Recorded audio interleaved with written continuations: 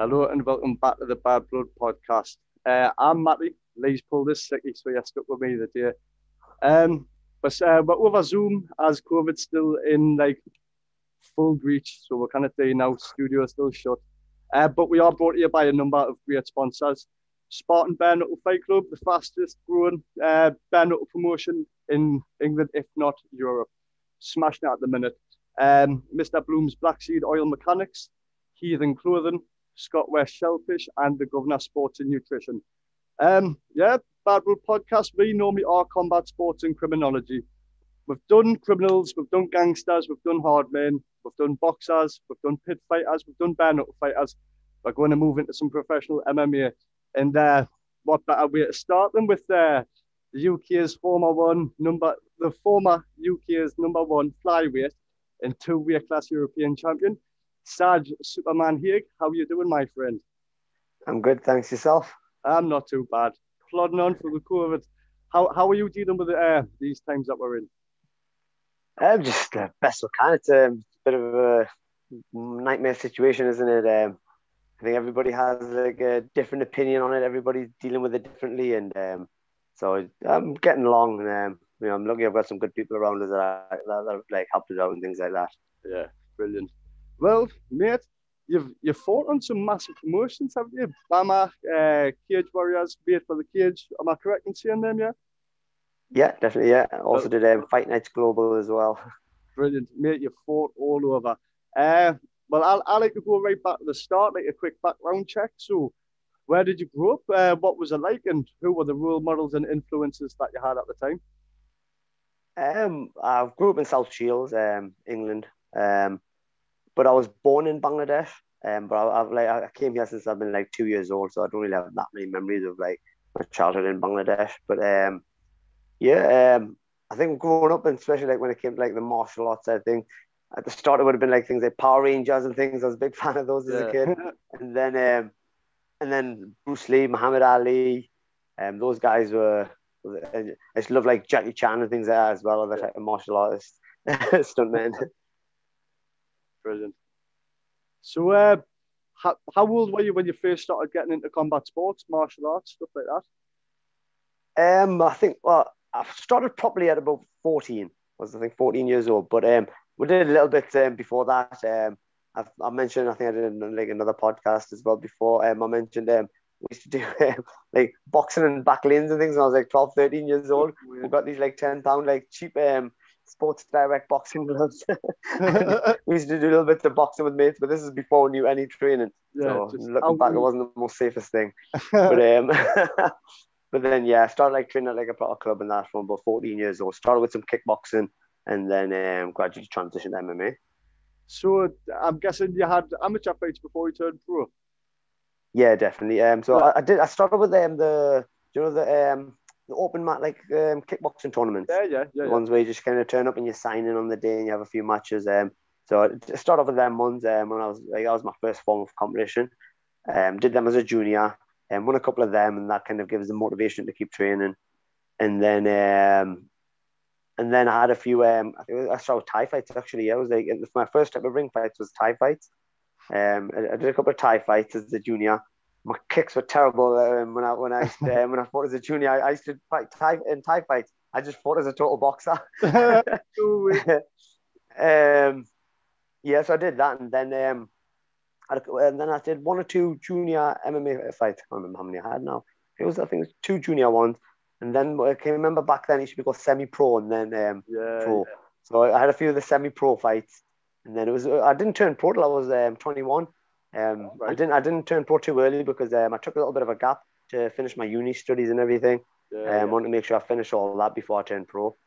So I kind of just waited it out a little bit and got some I did some ABA boxing matches in between that gap and things like that just to get a bit of experience. And then turned pro after I finished uni. Brilliant. Absolutely brilliant. So what did you do at uni? I studied sports coaching. I did an honours degree in sports coaching. Right. I was thinking my initial plan was I might have thought about doing like something like a PE teacher, but then once I finished studying, I thought I wanted to give my pro career a good push. I thought if I ever need to come back, I can always go back and study to become a teacher. But just I haven't had to go back. You know, MMA's gone quite well for us, so I've been all right. Brilliant. So, to like, while you were in like the fight career, making your name and that, how supportive were your family? How was your family's like input on it? Did the Yeah, my family have always been pretty good. Like when I was a kid, they were fine. Obviously, you get the general like caring where they don't want you to fight, and you know it's dangerous. But they've never been so like restrictive where they said no, you can't fight and things like that. They've just always been be careful. And I've had that. And I think the better I've done in my career, the more supportive they've been. They've noticed that obviously I've taken it seriously. I'm doing it properly.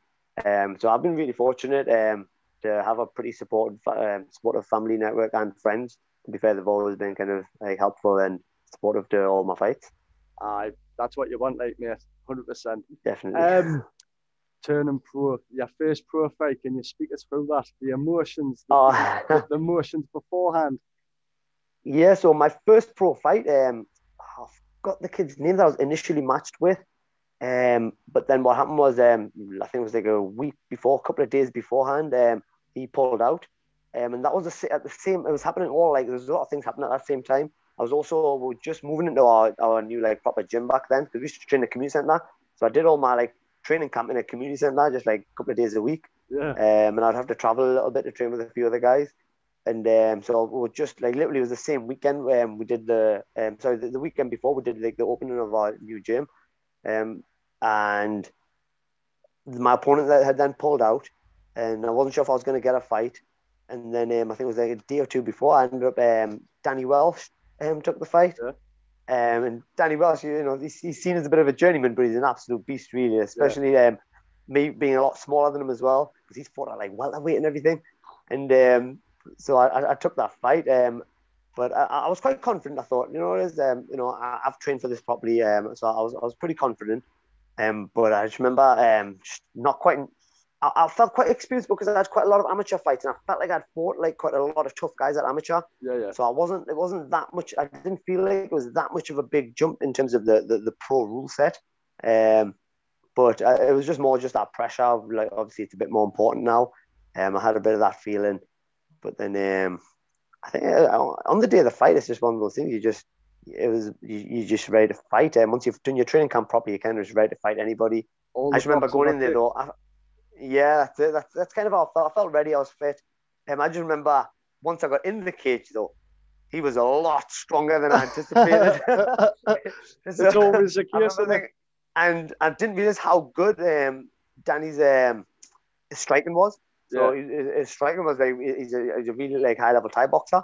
So I kind of thought I'd be able to take him down, but then he was strong, and I remember just the whole fight, just trying to wrestle him and get him to the floor. It was just like all the way through all my pro fights, and that's the most tired I've ever been at the end of a fight, because like he was so hard to take down, and I only won by a split decision that fight as well. It was actually a pretty close fight because I remember he hurt me a few times as well. Yeah, it was a really tough fight.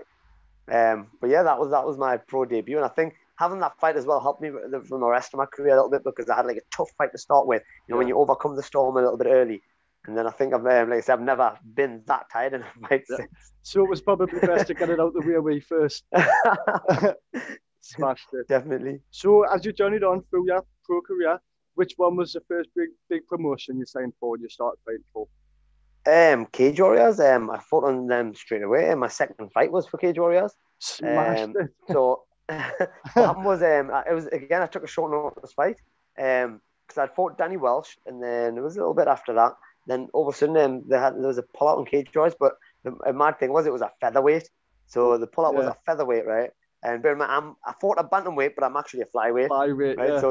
So the fight was at featherweight, and it was just one of them things where I was just talking to my coaches, and they were like, "Do I take it? It's a risky fight. It's a featherweight." And then I just thought, you know what, it's one of them fights. It's a massive opportunity. If I win, great. If I lose, I've lost to a big guy, you know, in a top promotion. So I thought I just looked at it as a win-win scenario. Yeah. So I took the fight, and and also I looked at the guy that I was fighting, and I knew that he wasn't like a massive featherweight. Like I know that he could probably have cut the bantamweight. So I thought he wasn't the biggest featherweight there is, but I thought I've got to take the shot. So I just did it. And then I won the fight, and that got me. And then I got the second shot as well at Cage Warriors, because obviously I won, so they brought us back. Yeah, well, what can you say to that? Now, yeah, the UK former #1 and 2 weight class European champion. Talk us through your 2 European championship fights first, Sad. Yes, so I fought, it was for the made for the cage title. So I fought Danny Misson for the flyweight one. Yes, it was. I forgot I defended it against Frederick. Yeah, so it was it was Danny Misson I fought for the flyweight one when I won it. That was an interesting fight because I'd fought Danny Misson at amateur as well. All right. I remember it was a pretty tough fight. I won at amateur, but it was it went the distance, and I remember it being a pretty tough fight. He had really good grappling as well back then, when I fought him. So I was a little bit, even though I felt like I came further than he has, I was a little bit of nervousness. I was thinking, what is that? I fought him at amateur, and he's obviously improved as well too. And then so I took that fight, but again, I went in there pretty confident, and I won that fight. Then the other one was Ronnie Man. So that was that was a massive fight. So that was one of them big fights. I'd say it's one of the biggest fights of my career, really.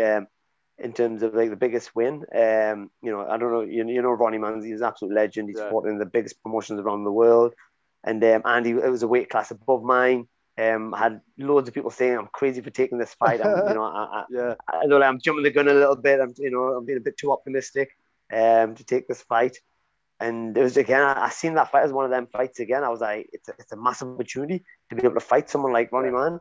I thought I've got to take it. So, spoke to my coaches and things like that. Came up with a game plan. I thought, right, it's a winnable fight. He's a really high level guy, but then I felt like my strength, like my speed difference, and although he's not the tallest bantamweight there is, at least I don't have that reach disadvantage as well.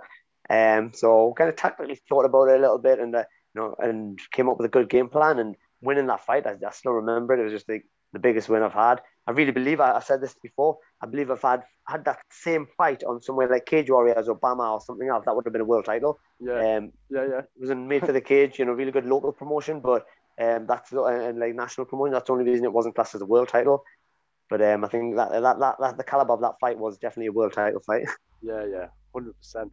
And so not many people can say that they've actually went there and won it as well. Mate, yeah, you are absolutely smashing it. Yeah.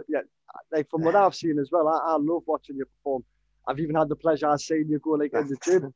But you've took some big fights and you've smashed them. Would you say that was the highlight of your career, that fight? I'd say that was the biggest opponent. I think, especially at the time that I fought them as well. He was because I think shortly after me as well, he fought for the Bama world title as well. So I think overall, that was the biggest win in terms of like the name I think I've had. But I feel like a lot of my fights I've had have been really big wins. Like even when I beat Martin McDonough, he was in a 5-fight tear, I think, when I fought him.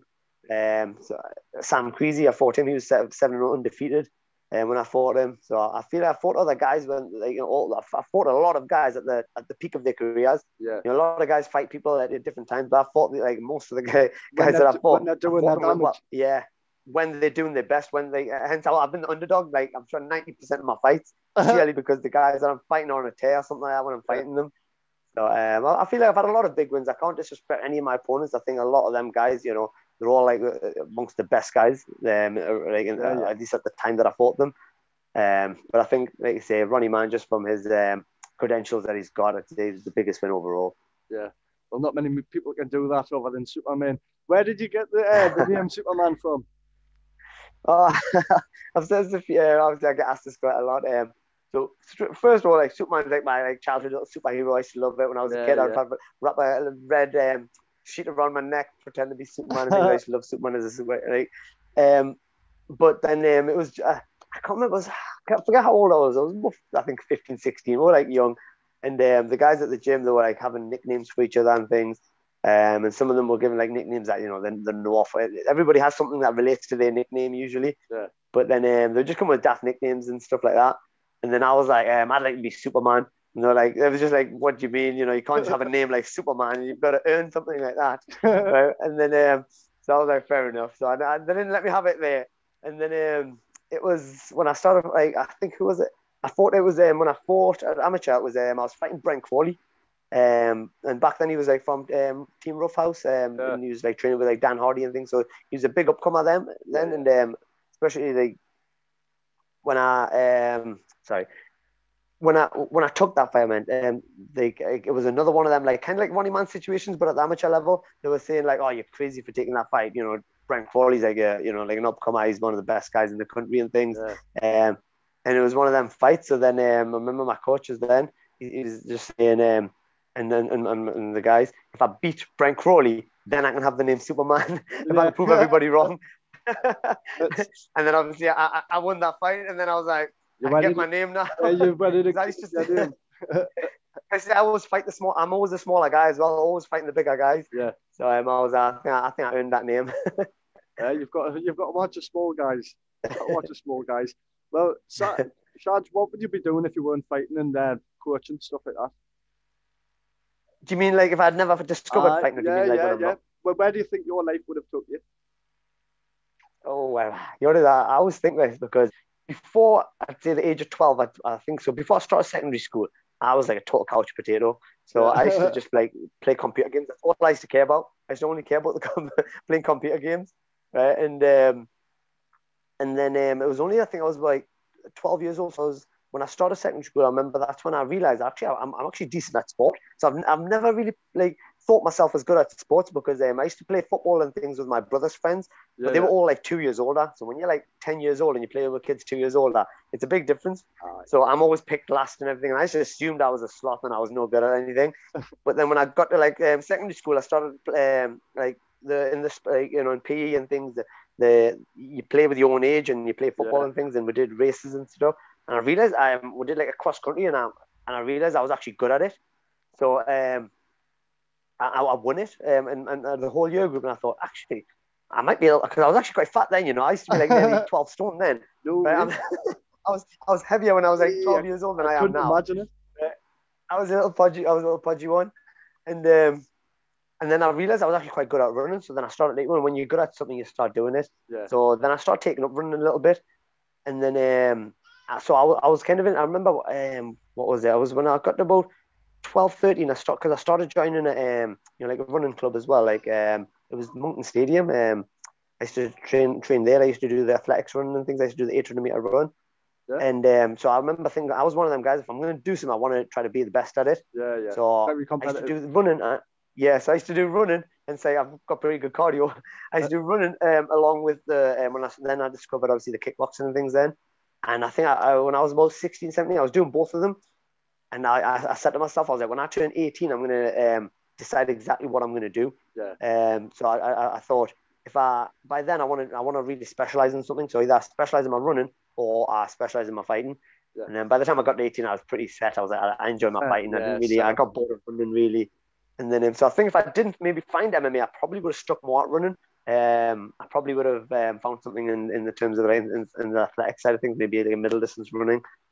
So yeah, probably that would have been what I did. Could have been different. A long-winded answer. Yeah, could have been different for you. Yeah, definitely. Are you still actively competing at the minute, like? Yeah, definitely. Obviously, I mean, obviously, I lost my last fight. Good at them, but no, definitely. I'm just sorting a few injuries out. I've had a few niggles and things. Seen a few physios. I thought I'm just kind of taking advantage of this time where everything's kind of closed a little bit to try and fix stuff. Yeah, so I'm trying to fix a few of my injuries. Just be doing a lot of rehab on them. So I'm hoping. I was hoping to fight again quite soon after the last fight, but then picked up a few injuries, and also none of the shows were really running anymore. No. So I thought I'm hoping that at some point this year again, I definitely get a fight again. I don't want to leave that long of a gap again before I fight. Fingers crossed, and I think we're all gagging for the shows and that back, to be honest. Yeah, definitely. We talk about Ace. How it like so is Ace your club? Are you the coach at Ace? Yes, so I'm the main MMA coach, and we've got Jordan Cooper who does the Ju-Jitsu. My brother also Sham, he coaches as well. He helps out with like kind of the all round as well, and does like the kids classes as well. And then we've got Ubi. Don't know if you know Ubi. He helps with the. Do you know Ubi? He used to fight in the like way back years ago. I think the name does ring a bell. Yeah. Yeah, so he's really good. He's although he hasn't fought as actively as that because just family commitments and things like that with him and work stuff. But he's always been my training partner all the time. Like, and I really believe like a lot of the reasons I've been successful is because I do a lot of training with him. He's my main sparring partner and for a lot of my training camps. There's also Navid that teaches there. Navid and Ubi kind of like just teach whenever they can. They kind of cover classes for us when we need it as well. But yeah, they're the main coaches. We're kind of all run it together. I kind of lead the main MMA side of it though. Yeah.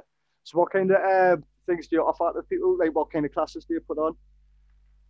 Yeah, so we do pretty much everything. We try to cater for, majority of people. We've got like the kickboxing classes, the BJJ classes, and the MMA classes, just for adults and things. We've also got like the fundamentals program for like beginners that want to kind of get into it. Yeah. I've seen like you've got 6-week MMA programs and stuff like that on, haven't you? Yeah, so we're doing that. Obviously, now we've had to change that up a little bit since because of all the COVID stuff. Can't really put a proper course on. So that's why we've put like a fundamentals program where people come and do like non-contact stuff. We can still teach them most of the basic stuff, so they can get like a head start when we're allowed to do some contact stuff. Yeah. And I think where we specialize, I'd say most at the moment, is our kids program. Gutted with this COVID stuff because I used to have like nearly 30 to 40 kids in my kids classes sometimes. Boom. And the kids were loving it. Yeah, we were doing really well with our kids program. But obviously now from like going to 40 kids, we've had like limited down to like 12 kids in the space and things, and we had to put more classes on to try to cater for it and stuff. And it's been an absolute nightmare to try to kind of work around it. So I'm really hoping we can get our numbers back up soon. It's just because it's really sad to see because the kids absolutely loved it, and knowing obviously I've got family, kids that are in my family and stuff like that, and they've got nothing to do now. And a lot of the kids are just like, for kids, a year for kids, it feels a lot longer than it does for us. Really, and you can imagine them not being able to do stuff for like almost a year now, probably. It's pretty sad. It is. But it is what it is. Suffering, aren't they? Definitely. I think they're the side of the suffering that people aren't seeing. Yeah. So it's really sad, but I'm hoping that if we can reopen stuff, even when we're allowed reopen with like limitations and things, but I'm always trying to push to try and get the best for the kids, so that they can at least get something. I think I just hate seeing like kids not being able to have anything to do, and just not being able to see them smile when they're training. So I've always come up with different games. We're really creative at the gym. We'll come up with anything, give us something for the kids and stuff like that. I see stuff like I put on your YouTube channel all the time. It's a good way of keeping them occupied. A lot of kids. Have you ever seen the beatdown? I think I'll have to watch it. It sounds good. Like yeah. You're gonna have to... I think they're mainly on our Instagram. We've done a few beatdowns where the kids get a chance to like beat up one of the coaches, and they've got to try to show all their techniques that they've learned the best they can and stuff like that. We do loads of stuff like that. It's just such a shame I haven't been doing it for a whole year. Oh, it's a nightmare. Shad, short and sweet. It's been mint. I will be getting the part 2 on with you if you're up for it though. When the COVID's like finally, definitely. We've got our studio back open. We can get it all nice and proper on that. Yes. Yeah, that'd be awesome. Yeah, definitely be up for that. Let me know. But thank you so much for joining us this morning, mate. It's been an absolute pleasure. Thanks for having us, mate. It's been awesome. Not a problem. Mate, I touched on everything there. Do you want to give any of your team a shout out? Anything like that? Any sponsors? At the moment, I haven't really got any like specific sponsors. I still get sponsored by Funky Gums, who was that? The Northern Gas and Power. They helped me out in the last camp. I definitely they deserve a shout out. They paid for all my medicals because I was struggling with that because these medicals are expensive these days. And so they really helped me out with that stuff. So I would definitely like to give them a shout out. But I just can't wait to get back in the cage and climb back up there. I feel like I've been knocked back a little bit. I need to get that #1 status back. 100%. It will all be screaming for you as well. So we'll keep up to date with it. You keep us updated with everything that's going on, and we'll get it shared about the socials and stuff like that. Awesome. Thanks, mate. Appreciate that. Thank you very much, Dad. Top man. Thank you. Yeah. So that was Shaj Superman Haque, professional MMA fighter, head coach at MMA. Top man. Nice to find out about the bloke, and I'm sure we'll keep updated. And we'll stay along his journey, see when he's fighting, and we'll push all that stuff back out to his. Bit of a nightmare that we've got to do it over Zoom, but these are the times we're in. Big shout out to Spartan BK Mr. Bloom's Blackseed Oil Mechanics, Keelan Clothing, ScotWest Shellfish, and the Governor Sports and Nutrition. I've been Matty. This has been the Bad Blood Podcast. If you like what you see, tap the subscribe button, hit the like button, and we'll see you next time. Ta-ra.